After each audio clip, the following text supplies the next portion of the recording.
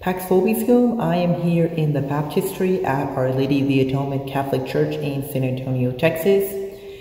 Each year, dioceses will send their seminarians to summer assignments for them to work at that parish and to just help around and to, be a witness to their vocation to the faithful there. So the ordinariate, since we are a non-geographical diocese and we are spread out, one of the things that they like to do is for first-year seminarians, their first summer assignment will actually be at their home parish. So I'm here at my home parish in San Antonio, Texas, and then the other parishes that we send to are some of the ones that we have in Florida, Maryland. I think we're going to try to send to Arizona. I'm not sure. We have a couple in Fort Worth. We might send to there maybe one day. It just is a case-by-case basis. Of course, then there's the cathedral we have in Houston. And so one of the things that I've been doing is I've been serving for our 7 a.m. daily mass and then serving at the 9 a.m. school mass because there is a school attached to this parish here.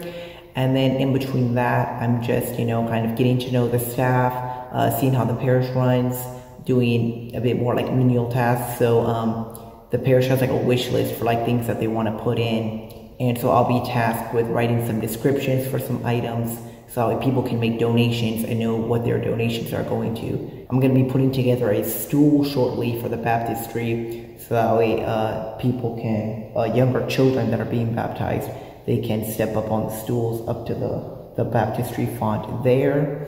And then I've been given some books by my parochial vicar and the pastor. I've been given some marriage prep stuff just to like read through that. I've been given some other books like our pastoral care for the sick and dying, just to kind of read through that and become more familiar with some of the rites that we give at hospitals.